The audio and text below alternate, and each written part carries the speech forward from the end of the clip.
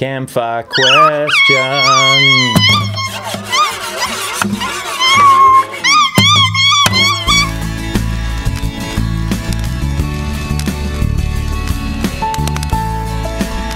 Where we answer your questions about life, the universe, and camping. Great question from Elizabeth Bingham. What about ants? All caps. We recently got our camper out of storage and found our mattress topper had an ant nest in it with several more nests along the wall. The ants were all dead, but we kept getting a live one here and there for the rest of the trip. It took several hours to clean up the mess, and we never ever want this to happen again. What can be done to stop ants? Yes. In this video, we're going to rattle off steps you can take to protect your RV against an ant invasion. Let's think about how ants get into your RV first. Through every little nook and cranny. Every place that your RV is potentially touching the ground or is touching a plant or a tree branch. So one of the first things you want to do is survey the exterior of your RV and figure out how they're getting in. I mean, sometimes it could be a tree branch that is lightly touching the top of your RV or something like that. There have been other situations I have seen in which ants are using the sewer hose to get into your rig. Everybody say, ooh.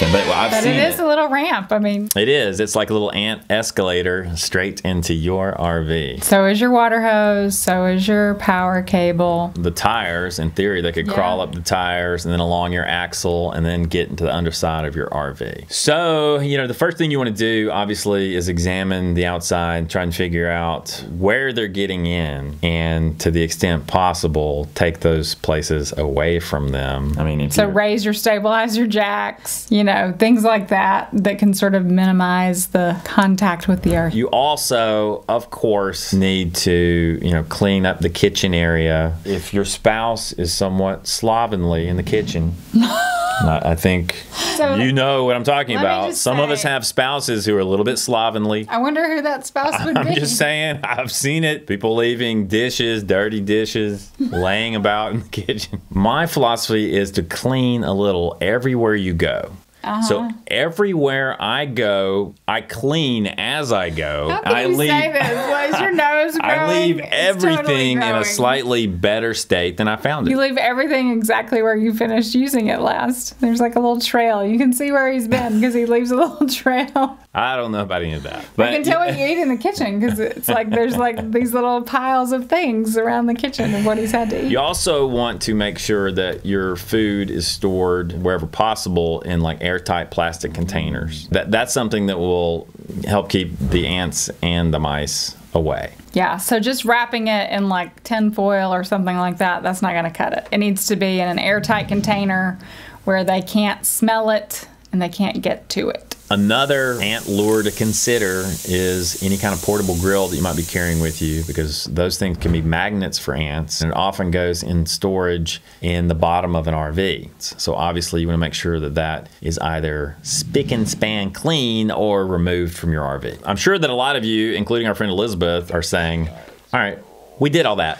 So some people might spray insecticide. You have to really think this through. An RV is a small space. Do you really want to be spraying, you know, some sort of poison throughout your small space? And a lot of people would say maybe no, especially if you have pets, because there are a lot of insecticides that you really don't want to be around your pets. Also, you want to be careful about putting insecticides outside your RV as well, because a lot of places will have rules against that, especially, of course, national parks, state parks. You're not allowed to do that there at all.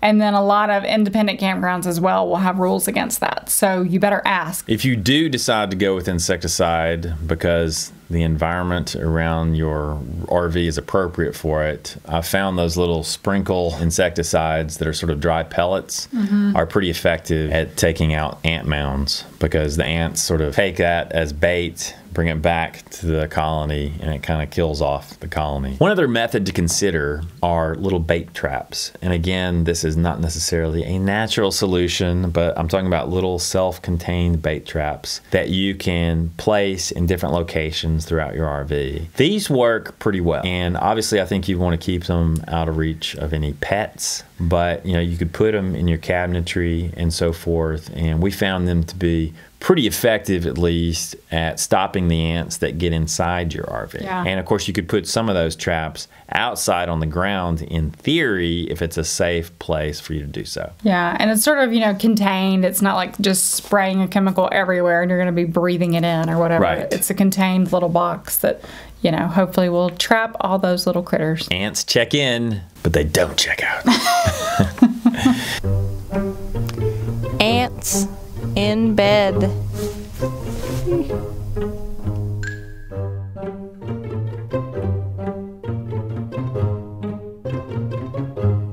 Now, over the years, we've heard all sorts of crazy and creative methods to keep ants out of RVs. Ridiculous method. Probably one of the more ridiculous, but creative, was to leave a box of Oreo cookies outside your RV so the ants would go for the cookies instead of going inside your RV. I wouldn't really try that. I don't think that's probably the best way to go. I'm eating the bait. Some people swear by ultrasonic repellents. You know, if you have a power or electricity where you store your RV, you might get one of those little ultrasonic thingies and plug in, and some people claim that they work.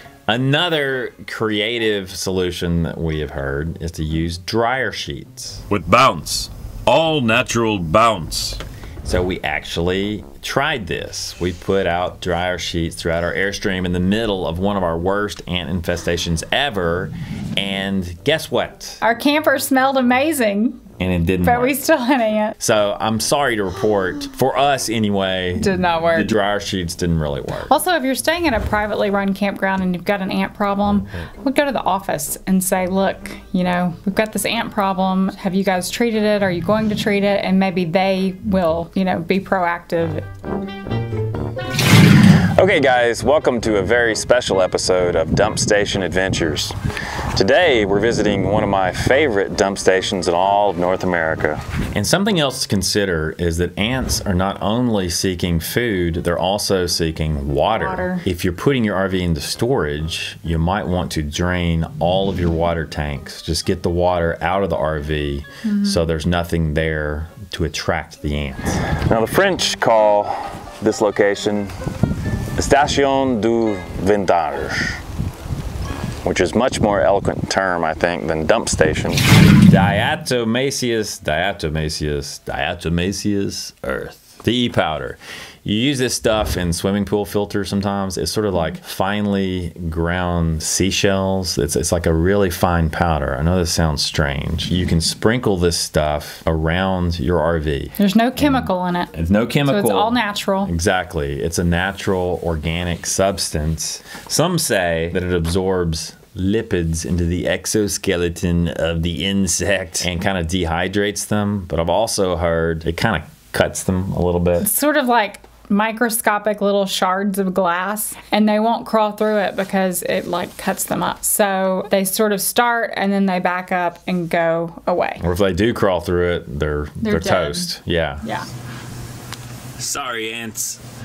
Another possible solution is a combination of borax soap and sugar water, which you would spray around your RV. And then the ants, they go for the sugar water, and I guess they ingest that borax soap, and it kills them. But we do not recommend this because this solution is toxic to pets. Right. If there's any chance that a pet might come into contact with it, just forget about this. So basically, if it's anywhere besides a fenced up storage facility, I would say this is a no-go. Some people claim Pine Sol not only kills the ants, but also eliminates their scent trail. Because, you know, the ants are following a scent trail to where the other ants have gone. You might use Pine Sol on the exterior of your rig and steer away the ants. Another kind of wild solution that we heard is to use Comet, the kitchen cleaning abrasive material, and sprinkle it around your tires and around any areas where the ants might be getting in. We tried this and it was a flop. Didn't work for us.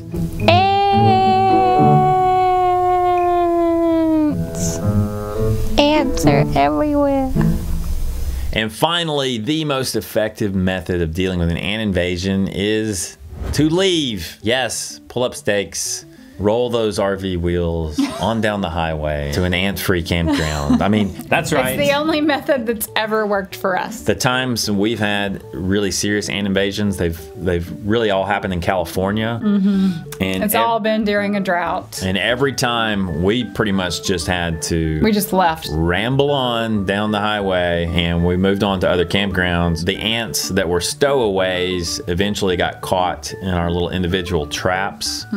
And once we moved on to different campgrounds, we didn't have any more ant problems. Yeah, so it was just one of those situations where you just gotta move along. Here's a great question for you guys, our audience. What do you do to keep ants out of your RV? Everybody's got different theories about this. Everybody has different methods. And I'd preferably like to hear from people that have actually had an ant problem. They used this method and it got rid of the ants. I want to hear everything. I want to hear about the pile of Snickers bars that you used as baits. I want to hear about the Oreo cookies. I want to hear about the essential oils that you drip here and there. The whatever. dryer sheets, the peppermint candy, I don't know, the windmills, the Ouija boards, whatever it is you do to keep ants out of your RV. Because I think this is one of those topics everybody who owns an RV probably will eventually run into this problem. That's it, guys. If you have some input on this topic, don't forget to post a comment. We look forward to browsing your comments and learning about your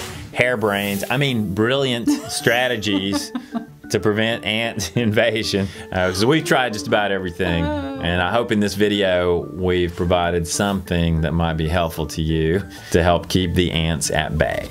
Until next time, I am Sean. I'm Christy. This is Long Long Honeymoon. If you haven't yet, please subscribe to our channel. We would love to have you as part of Loloho Nation.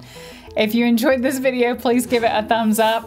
And until next time, Loloho. Lo-ho.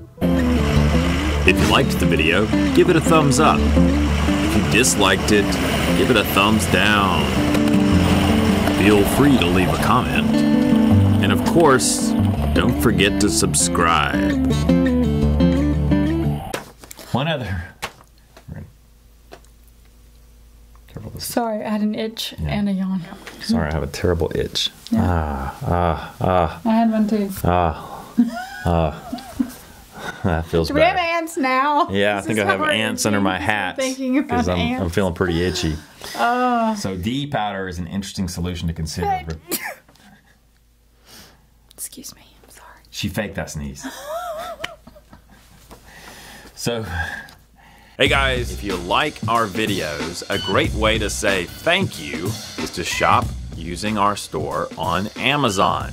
You can find it at amazon.com/shop/longlonghoneymoon. Everything you need for your next RV adventure awaits in our store. But you don't have to just buy camping gear. You can use our store to buy anything that Amazon sells. When you make a purchase using our store, we receive a small commission. We're reinvesting those commissions into the production of our show. So a great way to support Long Long Honeymoon is to do all of your Amazon shopping using our store.